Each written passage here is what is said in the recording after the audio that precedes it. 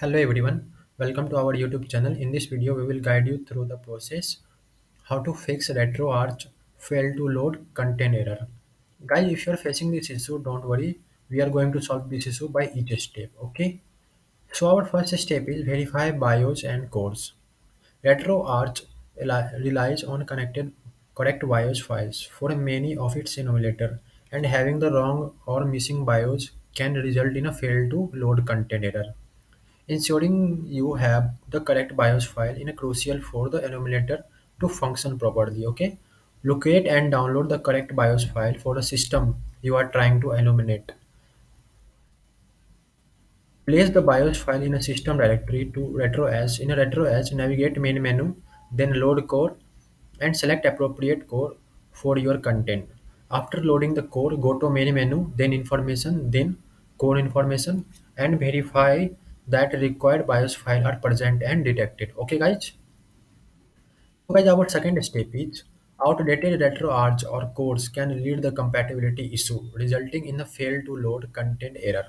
Okay, keep RetroArch and its core updated. Ensure that you have the latest feature and compatibility improvement.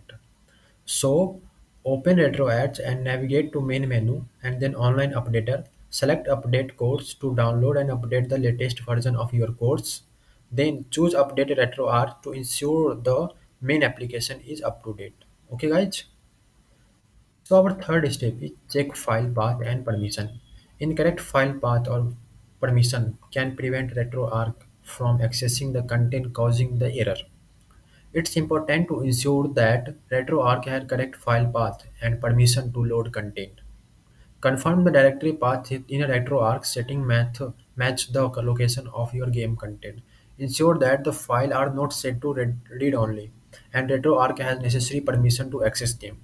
If you are using the external storage device, verify it is properly connected and readable. Okay. The fourth step is use correct code for content. Loading content with incompatible code with fail choose incorrect code for a specific game or content you are trying to load is essential for paper animation.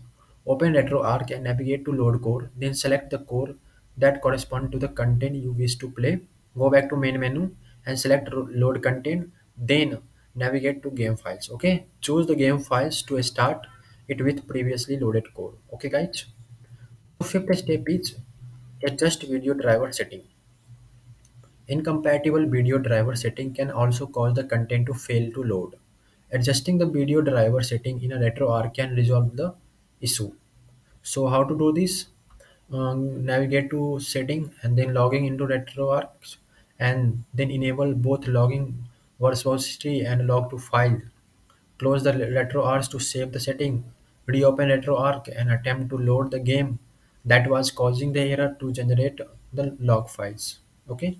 Locate the log files by checking the network driver path to RetroArch folder for log folder or going to setting then directory then system or event log in RetroArch. After this, open the log file and look for the error message that could indicate the issue, such as mismatch between the requested OpenGL context what RetroArch is compiled against. Change the video driver by going to setting, then driver, then video, and selecting D3 D11 as a new driver. Close the restart RetroArch and change the take effect. Okay. Try loading the game again to see the issue has been resolved.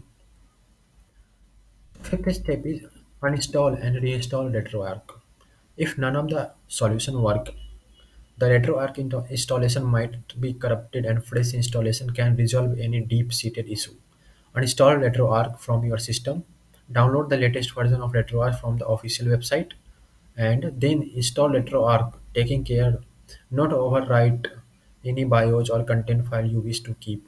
Configure RetroArch setting and try loading content. Okay. Thanks guys. Having a nice day. Don't forget to subscribe our YouTube channel.